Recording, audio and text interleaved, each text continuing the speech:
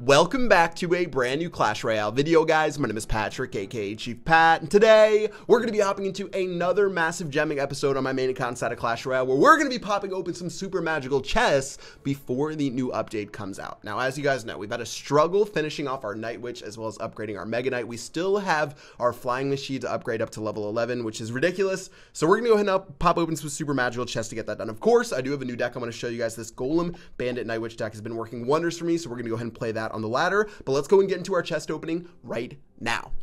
Now, before we pop open those chests, today's video was sponsored by Clash of Kings, who, if you guys follow me on Twitter, actually brought me out to the Houston Renaissance Festival, which was ridiculous. It was so much fun hanging out with OJ and Powerbang. They had a dragon there. They had a bunch of people fighting each other. We threw axes, we shot longbows, and overall, it was a ton of fun. And not only that, they're going to be doing another event October 21st in Los Angeles called the Savage Siege. It's celebrating the 3-year anniversary of Clash of Kings. I'm going to be there. Most devs going to be there. There's going to be 10v10 tournaments, and you can actually win your way there as well. If you go to the description below, there's a link that if you click it, there's a little browser game called Dragon Slasher, brought to you by Clash of Kings. And it basically, with this Dragon Slasher game, if you play it and you end up in the top 10 and share your score on Facebook, you can actually win a free trip to Los Angeles to meet myself, to play Clash of Kings out there at their castle. It's going to be so much fun. So go ahead and check that link out in the description below. For more info, you can check out Clash of Kings social media, their Facebook, their Twitter. But yeah, play the game. It's just a browser game. You don't have to download anything. It's super fun. You just go left and right until you eventually die. And if you find yourself top 10 or top 100, you win prizes. You can win a trip to LA, and it's gonna be pretty dang epic. Let's go and get back to the chest opening right now. So here we go. Chest number 1, let's go ahead and get this started, and then we're going to get into a couple of battles. We're going to get 23 flying machines. We can upgrade that up to level 10 now, so we definitely want to get that done. We're going to get some Dark Goblins, our first legendary card. Hopefully it's a Mega Knight. It's going to be the Trash Can on Wheels. Feels bad, man. 25 baby dragons. Let's get into chest number 2. Let's do this. A couple more flying machines would be nice. Of course, we do want our legendaries maxed. Let's see what we're gonna get inside of it. I was worried I wasn't gonna get a legendary inside of that chest. We didn't get a flying machine. We're gonna end up getting the bandit. And man, I've counted since my last couple of chest openings. That's 5 straight legendary cards that I already have instead of the Mega Knight and the Night Witch. So feels bad, man. Let's go ahead and upgrade our flying machine up to max. But this is definitely not what we needed. Okay, level 10 flying machine. Not the worst thing in the world. We're gonna go ahead and show off this deck inside of some trophy pushing right here. New season, new me. So let's go ahead and get that done. And ABK is going to be victim number 1. So let's go ahead and make this happen before we open up some more chests. Let's do this. All right, Night Witch in the back. Always a solid play. Either that or the Bandit at the bridge probably would have been my 2 options. Let's go ahead and stop this miner with our Bandit right here. Should have a nice little counter attack down that lane. And seeing what my opponent's going to play, he hasn't played anything just yet. I'm going to go crazy with the Lumberjack over here. He's definitely wasted Elixir from what I can tell. I didn't play my Ice Spear. That would have definitely been nice. Oh, the bats are actually cleaning up over there. Do you see the bats do work against that minion horde after I zapped it? 6 rage bats on the tower are going to crush it down to below 600 HP. That was absolutely absurd right there. And I can't believe that worked out. I thought that minion horde was going to destroy me, but that zap gave me just a little bit of time. I'm going to go ahead and play my Night Witch. Of course, Night Witch, even though a little bit more expensive, we'll get the bats out here, which the Bandit obviously could not provide. And man, that was crazy. Now, I am a little bit worried. I got to be honest, I'm a little bit worried because he does have the minion horde. And the minion horde, my only counter to it would be to drop my Ice Spirit, quickly followed up by my zap. So we have to keep that in mind. Wow, he's going to go ham right here. Does he have anything to deal with what we've got? I'm going to play our Lumberjack. Oh, this miner's about to crush our Collector. That was definitely greedy. Wow, I completely lagged that Ice Spirit forever, so that miner is going to crush our tower. Not the best right there. Okay, another Hog Rider means we'll slip a Bandit in here. Oh, this Lumberjack, watch this. The Lumberjack's going to die, and with the Rage, it's going to set up my Bandit for a crazy push. Let's see if it gets done right now. There goes the Rage spell. Oh. Okay, I wasted his zap there, too. Feels bad, man. Well, that did not go as planned, so let's get ready with yet another Elixir Collector in a moment. Miner plus Minion Horde is going to be a little bit problematic if we deal with it, so we've got to be a little bit careful. Seeing what he's going to do, he could choose to miner the left-hand side. I don't really know. Let's just keep our cool right now. He's actually going to end up playing his Executioner. I'll play my Golem in the back to start us off. Keep in mind, though, this deck doesn't really have much defense when it comes to when it comes, or it doesn't have many spells, is what I meant to say, after I threw up all over the place with my words. It doesn't have many spells, it only has the zap, so we can't really rely on any direct damage, so we're going to have to get ready with just a ridiculous push, I guess. I'm going to get everything down right here. In fact, I'm just going to spam this side. I assume a minion horde might come out. Let's see that Lumberjack run all the way to the tower. He's going to simply say, hey, you got my tower, it is what it is. Lumberjack's going to keep running, though. He has to do something. He'll play his Tornado, probably a pretty smart play right there. Elixir Collector still getting value. This Bandit is a little bit boosted. Let's go ahead and get everything down right here. Clean up this Hog Rider before it can smash us. 702 HP left. Unless he gets a miner down to destroy us, we should be good. Here goes the Ice Spirit. Oh man, that Ice Spirit's got to do something. Gonna be able to stop that in its tracks. 314 HP, guys, and that should be GG. Seeing as the Fireball is still in rotation. Woo! That was an interesting battle. Not exactly what I expected, but we still pulled out the win right there. Not too shabby. Ended up overloading that right-hand lane, but it still worked out okay. 1 crown, we'll get our silver chest. Let's get back into the super matchables, though. We've definitely got some work to do right here. Let's get some gold, archers, Goblin Barrel, Royal GG, Baby Dragon, no flying machines.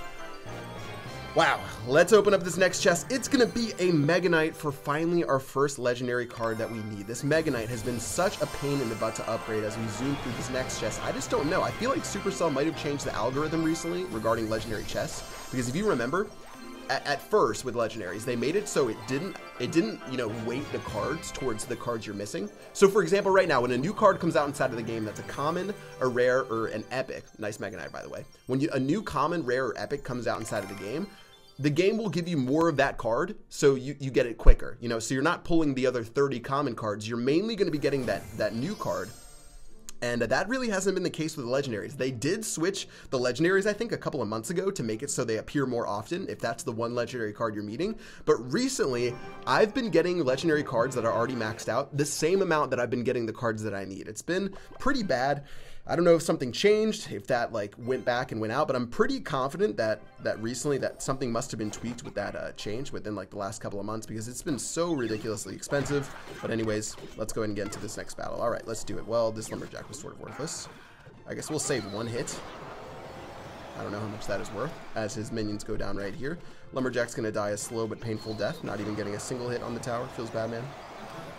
I'm going to go ahead and let these minions storm forward, make sure one of them dies before we play our Mega Minion, and we might be playing a mirror matchup right here. Let's get our Elixir Collector down first. If he's playing this Golem deck that we're playing, then obviously it could be a little bit of trouble. Going to have to play pretty well to bait him out right here, and oh man, we don't have a lot of air defense inside of this deck, guys. I don't mean to be a spoiler right here, but there goes the balloon, and it's about to be a balloon parade on our face right now because we just don't have enough to deal with this.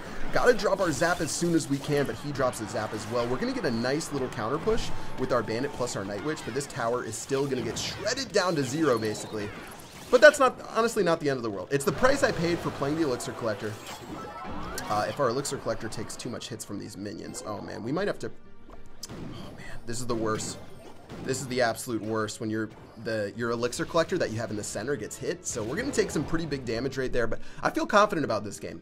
If he has an Inferno Dragon, that could cause a lot of problems, but besides that, I'm feeling pretty dang good. Let's get our Golem down in this right-hand lane. This could be a 3-crown push right here, especially if he goes aggressive down this left-hand lane. I'd feel pretty confident to try to finish this one off, but let's see what Loach is going to do. Look at that Elixir lead we have, guys. We have a Golem down plus 6 Elixir, plus our Elixir Collector is still left. We are absolutely commanding the lead right now as far as Elixir goes.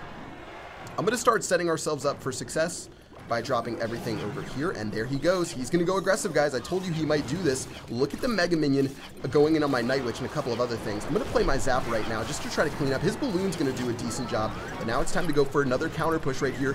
Lumberjack plus our Golem are doing their best. His minions are simply just eating me up, though, so I'm gonna drop a Bandit in another lane. The Golem is being raged towards the tower, which is absurd. Mega Minion on Mega Minion combat. Our Mega Minion will be the victor. 1,000 HP left between us and certain victory. Let's do this, guys. Now, the only problem is, did I just lag? That glitch is absurd. We literally just got a glitch, and we're about to lose. Wow. Did you guys see that right there? Everyone's been having problems with that glitch inside of Clash Royale. The lag just happening for like 2 seconds. It has nothing to do with my connection or anything like that, apparently, because this is a glitch that literally everyone is having. So what we're going to have to do right now is defend against this final balloon that's going down in the center. Ice Spirit prediction right here. Oh, it's going to hit the Lumberjack instead. Beautifully done. There goes the balloon parade. Hopefully we just 3-crown him, actually. GG, well played. But man, that glitch right there, if that happens and I would have lost, I would have been so mad. But so many people are running into that apparently. It's just been a problem. Anyways, 28 trophies. Let's go ahead and keep it up. But if you guys have been having that same deploy glitch, definitely let me know in the comment section below. Anyways, let's go and open up a super magical chest right now. We're going to get none of the flying machines, unfortunately. Let's see what we get next. It's going to be a Night Witch, which finally is eking its way closer to level 5. We're closing in on that finally maxed out Night Witch. That would be fantastic for the ladder. We did get 148 flying machines right there. This card's going to end up being the Electro Wizard. And wow, it looks like we only have enough gems for one more chest, so I'm going to hop into one more battle and open that one up at the end. Let's go and get this done against Wazi and finish this one off with a bang. But yeah, that drag glitch was absurd. Hopefully in this new update, everything gets fixed right there. And let's go and try to get this done right now and start this one off. All right, cool. We've got our beautiful elixir collector down. He's only got a level 3 E-Wiz, so we're definitely rocking the advantages right now, playing a couple of these level 12s. Let's see what he ends up doing. We're going to play this right here. Oh, that bandit did not lock on. Are you joking me? Wow, that is definitely unfortunate regarding the bandit. Thought for sure it would have locked on as the bandit locks onto this mortar right here. We're still going to be okay right now. I just wish that miner did not hit our elixir collector, and I'd be feeling so much better about this game. Let's take this archer damage. You know what? I could care less about what's happening right now because we're about to storm this right-hand lane and hopefully take this win. Let's do it. Does he have an Inferno Dragon? If he doesn't have an Inferno Dragon, I don't really know what he's going to do because look at this elixir lead. We have 7 elixir in the bank plus a golem. Okay, we're at a full 10 elixir right now. He's going to play his Inferno Dragon finally after waiting a hot minute about it. Let's go ahead and get our zap down right now. Beautifully done. Look at those bats just clean up that Inferno Dragon. Oh my word, that is just beautiful to see right there. Lumberjack, Golem, GG, well played, because this is without a doubt going to be the end of this battle. Our elixir was just absolutely absurd. There was no possible way he was going to come back. I had 10 elixir, a Golem on the field, and an elixir pump, and he had literally nothing. That's when you know the game is over. You have an 18, what? I don't even know. An 18 elixir lead? No. 10 elixir lead, whatever it is. Yeah, like 18 elixir. Okay, I'm boosted. Anyways, let's just go ahead and open up our final super magical chest. Going 3-0, hopefully we get something good. We're going to end up getting maybe a couple more flying machines. No flying machines, but we will pull one more legendary card, which is going to be the Night Witch. Perfect cap off to this set of chest openings. And we're closing in on that maxed out Night Witch, guys. Pretty close to getting that done. Anyways, that's going to go ahead and do it for the chest openings today. Hope you guys enjoyed it. Flying Machine got done right there. And yeah, level 10 Flying Machine. Closing in on level 12, the Mega Knight, we got 2. So at least that worked out right there. But yeah, that's going to do it for this video. Let me know what you guys thought about those chest openings as well as the battles. This deck is super good. Make sure if you play it, if you haven't already, only 2 legendary cards, 3 legendary cards, okay? Anyways, that's going to do it for this episode. And until next time, I will see you guys later. Peace out.